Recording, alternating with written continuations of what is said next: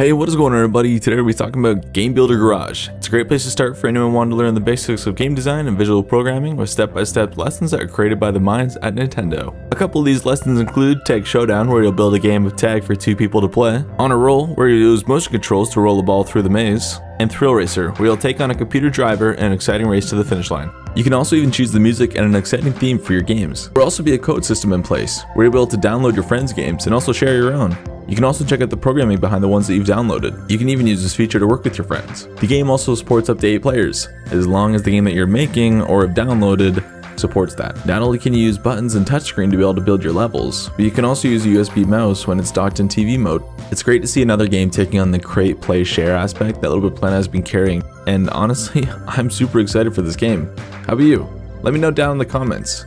Also, like this video and subscribe. Thanks.